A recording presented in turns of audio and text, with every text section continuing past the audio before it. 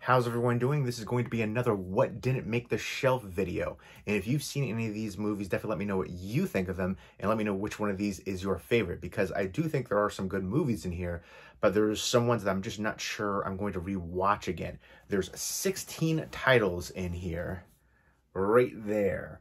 And some good ones, some out of print stuff, I've got some Criterions, Arrow Video, Twilight Time, some interesting stuff. It's an eclectic mix. My tastes are pretty eclectic. But this is just basically movies that didn't make the shelf, aka collection. I got this video series idea from Joe and Marie over at Martinez Joe 74. Definitely check out their channel. Both really nice, and they have an amazing collection. And I used to do a video series like this back in the day called Keep or Toss, which wasn't as good of an idea because I was basically asking your opinion and, trying to rationalize keeping certain things. But if I feel like thinking about getting rid of something, I should just get rid of it. So that's definitely an improvement, and expect more of these videos in the future because I'm trying to thin down my collection. If you saw my recent video, I showed a complete overview. I've cut it down to under 6,000 movies now, but still, I want to cut it down to 2,500 total. And I've sold over 11,000 movies in the past 5.5 years. And when you sell that many, you kind of hit an impasse, and which is where I'm at right now. And every month I get in about 30 or 40 movies, so I'm trying to get out double that each month. But yeah, every day I'm gonna keep trying to go through the shelves and pick one or two out. Hopefully they'll, stack up, and I'll make more videos like these. But let's go ahead and get into it. First up is the Criterion Collection release for In a Lonely Place, starring Humphrey Bogart right here. And this is directed by Nicholas Ray. I found his story more interesting, especially with the lead actress in here, Gloria Graham. They were married and they ended up getting separated during the filming of this, but they didn't tell anybody. And he said that he apparently found his wife in bed with his 13-year-old son. Classic Hollywood was crazy. Some of the stories, people talk about all the stories going on now, it pales in comparison to classic Hollywood. Yeah, so after they got divorced, Gloria Graham ended up marrying Nicholas Ray's son, and they were married for a long time, a fair amount of time. But that is just kind of crazy to think that that happened, just all of that.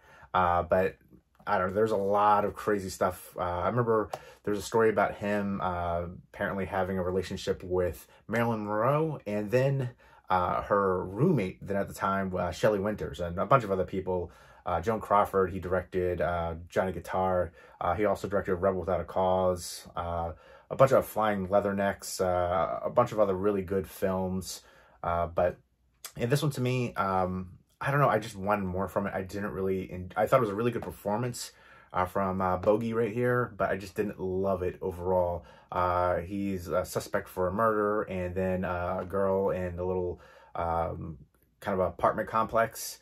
Neighbor comes and kind of offers up an alibi, and there's a romance aspect. And I don't know, I just wanted more from the story overall. It just didn't really appeal to me that much, especially his character, just how he turns out to be. I don't know, I didn't love it, but I know this is a very beloved film. It just wasn't one for me, and that's fine. And that's another thing too. I'm not going to keep movies that other people like. There's a lot of movies that are just widely beloved that I'm not a fan of.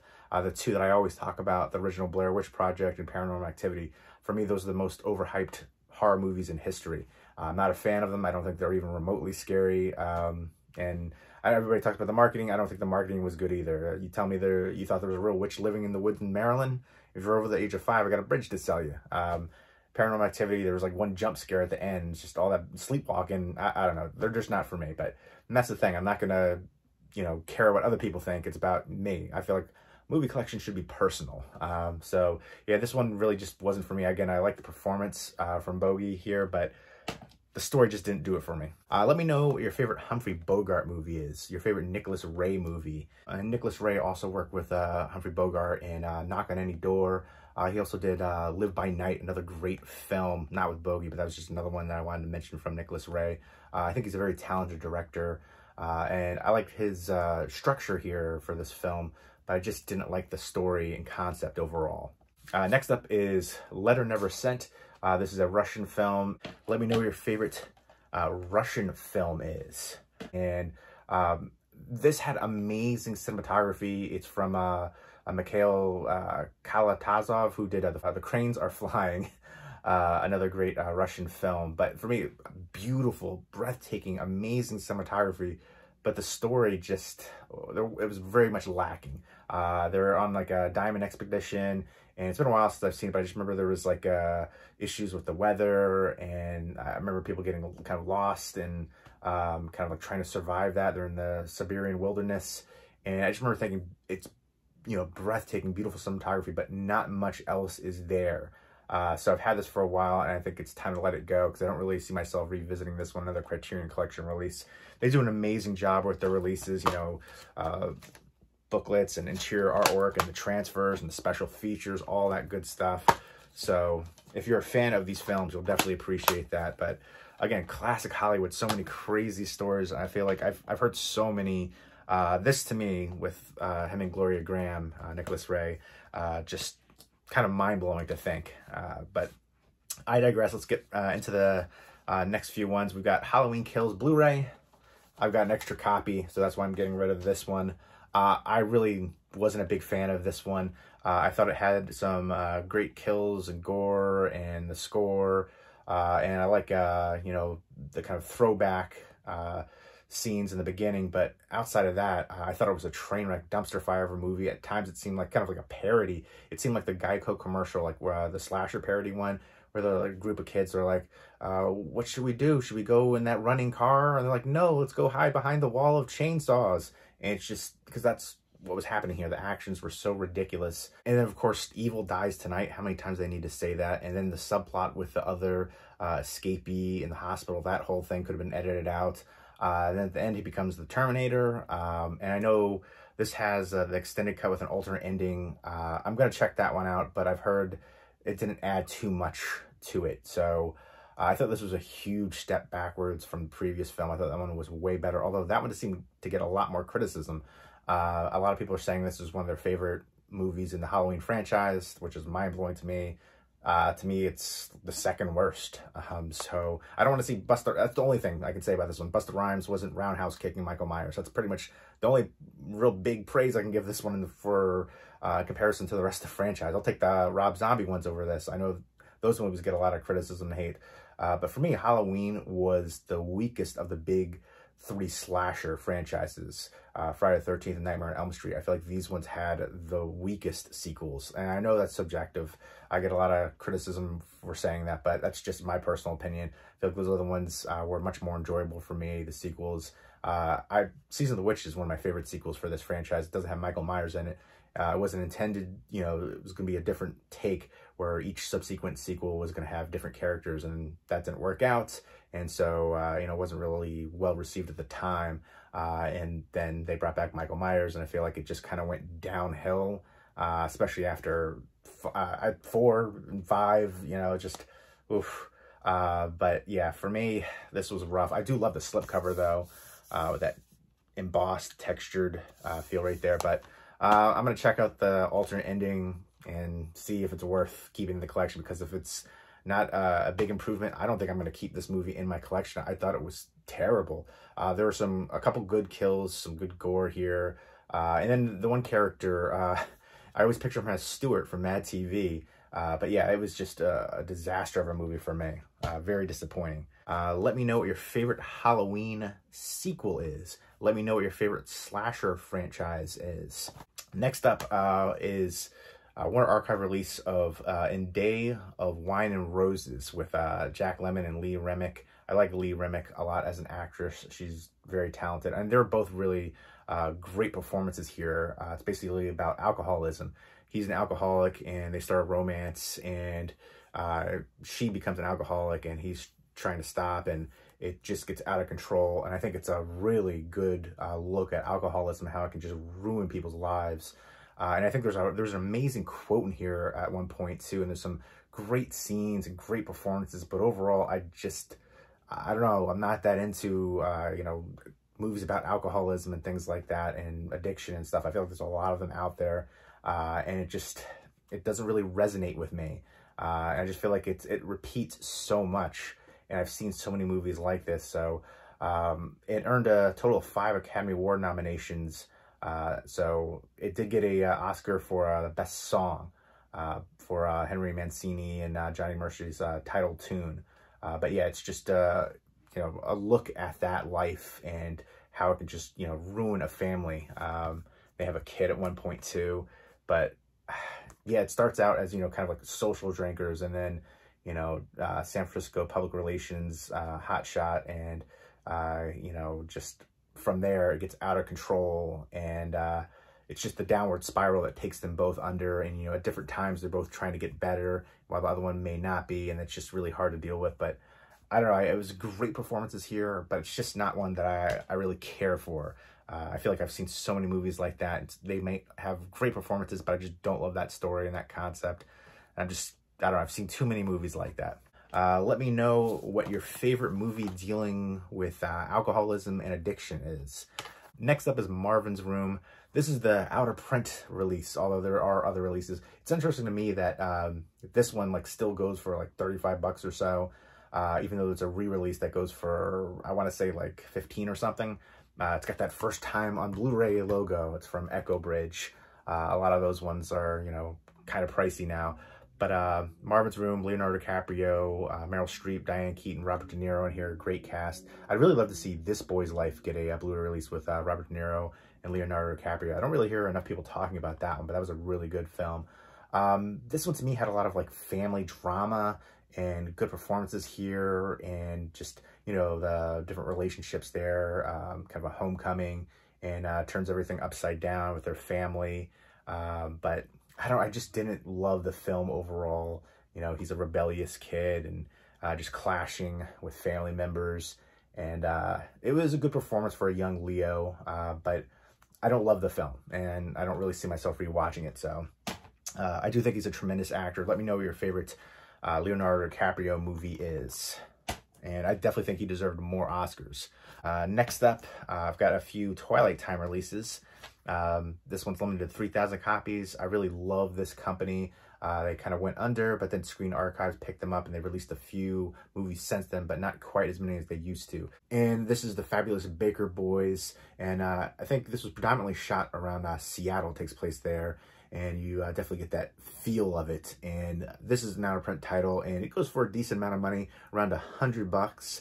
Consistently actually selling. I think the last time I looked, it was going, the last couple ones were like 90, 115, 120, around that range. And I think all the ones that are currently on eBay are 100 plus. So, I feel like I've had this sitting for a while. I think I'd rather have the money to get way more movies or other stuff that I might need than just having this movie sit for years without watching it again or ever watching it again. I do like the actors involved here, the trio. This is from the 80s, and I feel like they were great in several different decades, especially, Jeff Bridges and Michelle Pfeiffer. Michelle Pfeiffer, I feel like she was really great in the 80s, but she also did a lot of great things in the 90s too. I think of, certain movies especially for her, Dangerous Minds, but also, Grease 2, Lady Hawk, Scarface, of course, Witches of Eastwick, Frankie and Johnny, another one with Al Pacino, and Batman Returns. She was iconic as Catwoman. So many, Married to the Mob, so many great, Wolf, another one, I really love that one. And one that I think is kind of underrated is What Lies Beneath. That deserves more love. It recently got a Blu-ray release, but she is a tremendous actress. Let me know what your favorite Michelle Pfeiffer movie is. Let me know what your favorite Jeff Bridges movie is. And if you have a favorite Beau Bridges movie, let me know. And it's just basically about these two brothers, obviously real life brothers right here, with Beau Bridges and Jeff Bridges. And then you have Michelle Pfeiffer, and they're, doing, kind of like jazz performance. They're pianists and lounge, and they're trying to spruce up their act a bit, and they have Michelle Pfeiffer in there, and of course there's a romance aspect, and the brothers clash. So I remember thinking it was okay, but I didn't love it. I liked the actors, but I didn't really love the film overall. But it is a nice release for the film. And I do, again, that's one of the, there's little things about Twilight Time that I really appreciate, like how all the technical aspects are boxed off. Like a lot of times it's hard to find the year something was made, the runtime, stuff like that. And I'm always looking for that. Sometimes the print is so minute, but not here. It's so easily accessible. And again, you get interior artwork, booklets. Always love them as a company. Felt like they were really underrated. Next up is Summer Lovers. And this again is another out-of-print title from Twilight Time. It used to go for like 90 bucks, but now it's going for around like 30, 35. So I kind of missed the opportunity to make a little bit more money off of there. I was keeping it on the shelf. I was like, oh, I do like this one. It's got some, you know, sensuality, you know, really wonderfully shot. I like the actors involved here, especially Daryl Hannah and Peter Gallagher. And I didn't see too much from Valerie Quinessen before, but I do like her in here. But I was just kind of keeping it in there. But I was like, I've had it for years. I only watched it the one time. So maybe I should have gotten rid of it when it was more of a hotter ticket item. But a lot of these ones for the Twilight Time would go for crazy amounts of money. I really liked this film, but it's just not one I'm sure I'm going to revisit too much. This is a follow-up from Randall Kleiser's Blue Lagoon, and it's set on a Greek island. This couple, they go there and they basically start hooking up with another woman there. They bring them into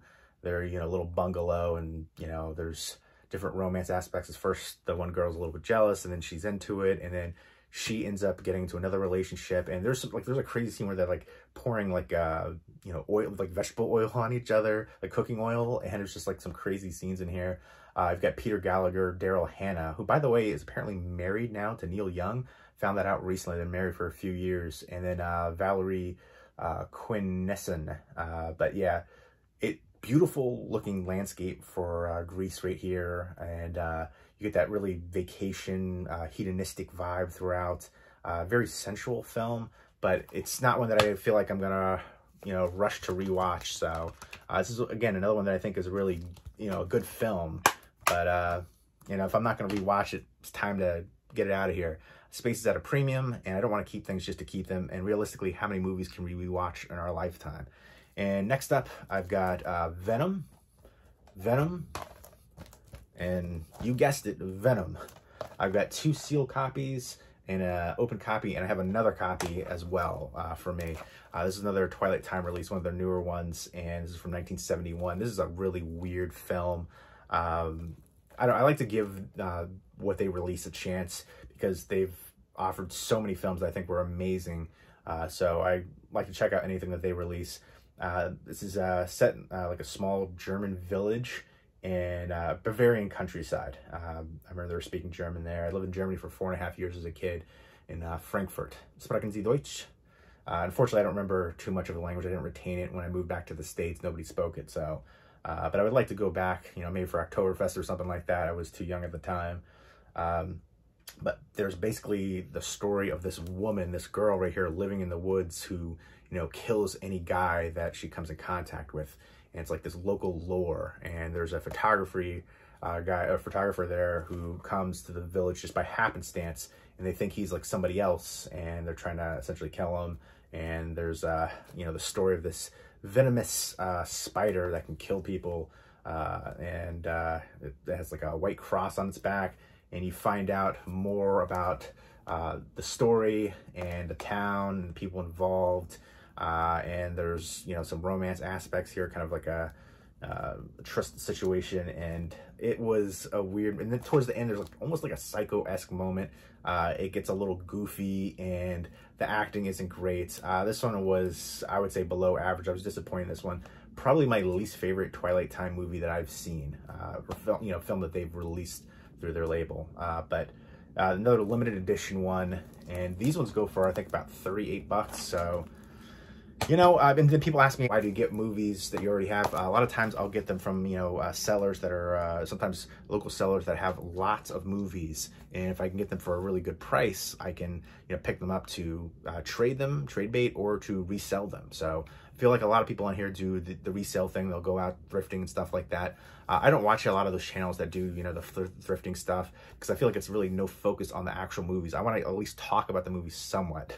That's what I'm here for. But I know those movies, or those videos, are real popular. But yeah, for me, again, if I have a chance to, you know, make some money off of it, and it's something good like that, or, you know, trade bait, I'll pick it up. Even if it's a lot that has like duplicates, to me, it's worth it. Next up, again, I have duplicates of We of the Never Never, and I've got another copy for myself, both brand new, still sealed. I want to say these ones go for like 25 each. But this is an Australian film. It's set during 1902, romance, and dealing with like misogyny at the time, you know, living in a man's world. It's no place for a woman in Australia right there, like the outback area. And it's supposed to have great cinematography, and, you know, they have the Aboriginals there, and she's, you know, talking to them, trying to learn about them. I've always been fascinated by the Australian outback, especially. And I love finding, you know, especially movies that deal with like thrillers and horror and stuff like that. So I'm definitely excited to check this one out. This is another limited release. This is from 1982. Next up is Seven Deaths in the Cat's Eyes, another limited edition release. I have another copy of this somewhere in this mess of a collection. You see the 2 bookcases behind me. I've got 13 total bookcases and piles all around me in front of me. So I do have another copy of this one. And this is from, it's Anthony M. Dawson is credited, but it's really Antonio Margaretti, who's done a lot of, you know, horror and giallo style films. And this is another one that looks to be in that same vein. It's basically about this aristocratic family that gathers in an ancestral Scottish castle. And it says there's a razor-wielding murderer as an unwelcome guest.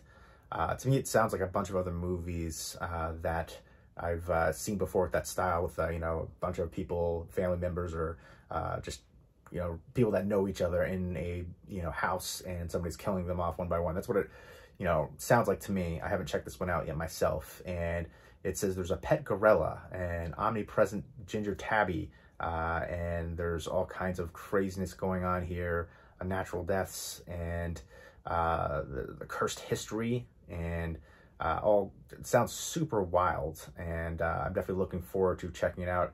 Singer actress Jane Birkin plays the willowy heroine here, who foreshadows several unnatural deaths. So I'm definitely looking forward to this one, checking out myself, but I do have a duplicate of it, so time to get rid of that one, obviously.